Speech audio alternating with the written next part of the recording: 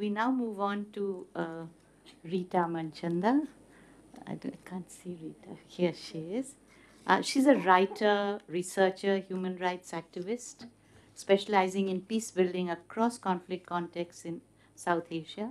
Well, I should have said prolific writer. She's not just a writer; she's prolific, and she brings in 15 years of senior executive and research experience with the regional NGO South Asia Forum for Human Rights, where she directed and coordinated a diverse portfolio of programs such as human rights audits of peace processes, women, conflict and peace, media in conflict, and rights-based approaches to poverty reduction. She served as gender advisor to the Commonwealth Technical Fund and has consulted with UN Women, United Nations Development Programme, Center for Humanitarian Dialogue, Safer World, you name it, and she's lectured extensively on conflict resolution across campuses in India and abroad, and as I said, published extensively. Interestingly, Rita is also right now engaged in research on women in combat operations in the army, in peacekeeping, and so on. And I'm sure the results of her research are going to be extremely fascinating and an eye opener. Huh. So, Rita, just a question. You work very sort of closely with Afghan women. You have worked across regions of conflict. How do peace constituencies of women use their experience to inform the building of transnational solidarities, like your work in Afghanistan? And how are they connected to the denial of access to security and livelihoods, and of course, education? We're seeing a kind of what you call gender apartheid in Afghanistan. So, would you speak to that and what women peace builders can do? Thank you. Thank you. Thank you very much for inviting me. I'm delighted to be part of this process. And I'm very happy to be speaking after Happy Mon has muddied the waters and has said we need to transcend gender binaries. And perhaps I think many of us would be more comfortable in terms of displacing gender binaries.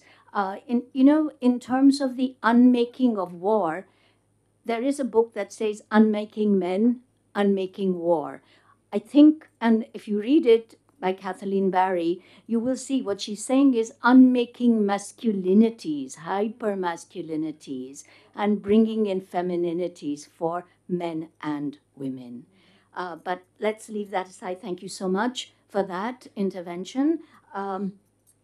Since we are looking at the issue of the continuum of peace building, transnational peace building, local peace building, provincial, I would like to, in fact, refocus on the regional dimension. Because this, given the fact that South Asia is one of the least, at the level of the state, the least interconnected, that web of interconnection which SAARC should have been, does not really, is not an inspiring example at all. But nonetheless, if you look, and I come from the civil society stream, if you look at the civil society level, there is a huge density of thickness in terms of interaction, of interconnectedness, of learning from each other. And just very recently, I want to mention that I'm also part of something called the Women's Regional Network that works across conflicted borders of Afghanistan, Pakistan, India, and Sri Lanka. And very, very recently, we had a study based on, we wanted to look at the impact of the return of the Taliban on Afghan women, both within Afghanistan as well as the influx of masses of women fleeing gender persecution to Pakistan and to India. And these studies were, in fact, released at the House of Lords on December 7th.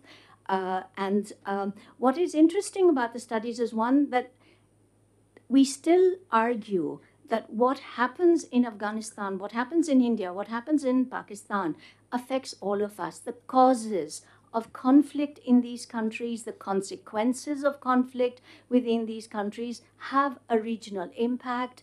Their solutions also lie in a regional response. And in particular, women have been struggling against decades of negotiating internal conflicts, and that these conversations, and we are not the only ones, the WRN or Women's Regional Network is just one initiative. WISCOMP has itself been in the forefront of several such initiatives. SUFFA, the organization I was with, has also been. So there are multiple such interventions that have been made in terms of sharing. But I want to just share a nugget from, in fact, a lot of the work that we did on this impact of the Taliban on Afghanistan. I'm sure many of you have read about it, but in terms of the India case, partly because we didn't have such an overload of refugees like Pakistan, we were able to pull out patterns.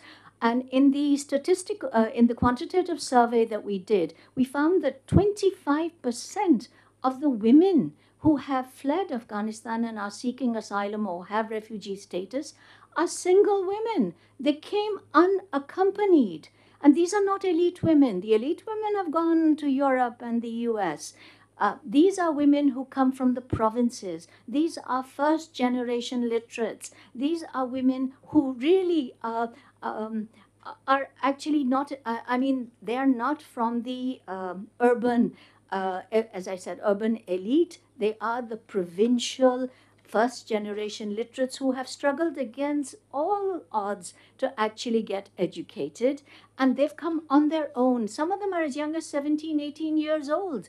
What it shows is that the impact of 20 years, yes, of foreign aided, of Republican Afghanistan made a difference to the lives of these women. And these women, now having tasted freedom, having tasted the possibility of some level of dreaming about of aspirations, were not willing to stay. They fled. And they fled often secretively, often only with the help of perhaps their mother or sister, and they came to India.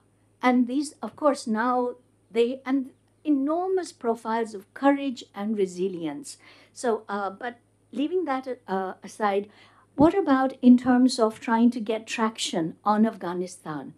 I have to confess that while at one level we talk about the agency of women's collectives, and we have some of the most powerful women's organizations in South Asia, in fact, the world, and yet it's very difficult to get women's collectives to engage on any issue that has a foreign policy or a national security dimension.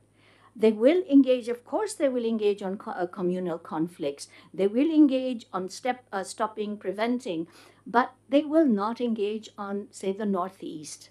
They will not engage on Kashmir. They will rarely engage on, in fact, the Maoist conflict in the heartland of India.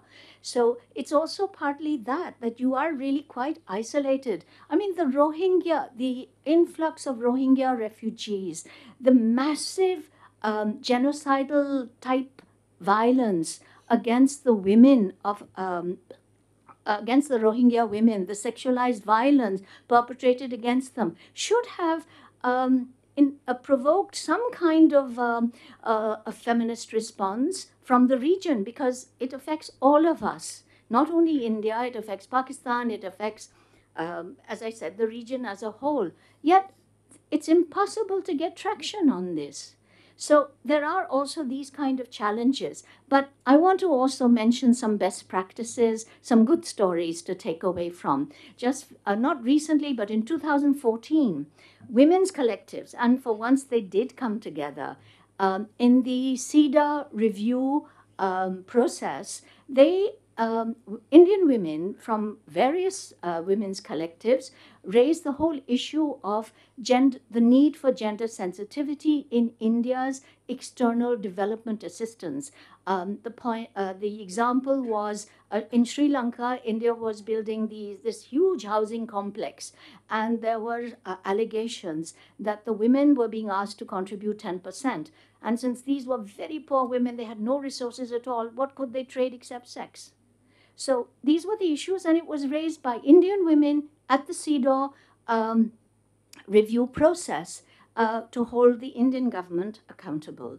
But just before I conclude, I just want to also mention that in the from the 1990s, 1980s, 1990s, and the millennium decade, there was so much interaction, peace groups being brought from, because we learned from Sri Lanka. Sri Lanka had a much more active history of women peace builders. We learned the politics of motherhood from them. We learned also the politics of the performance of mourning. These were all strategies that, in fact, we learned from them. And who were the agencies that enabled women to cross these borders? WISCOMP helped, in fact, Naga women go to Sri Lanka to learn about best practices. My own organization was involved in several of these conversations.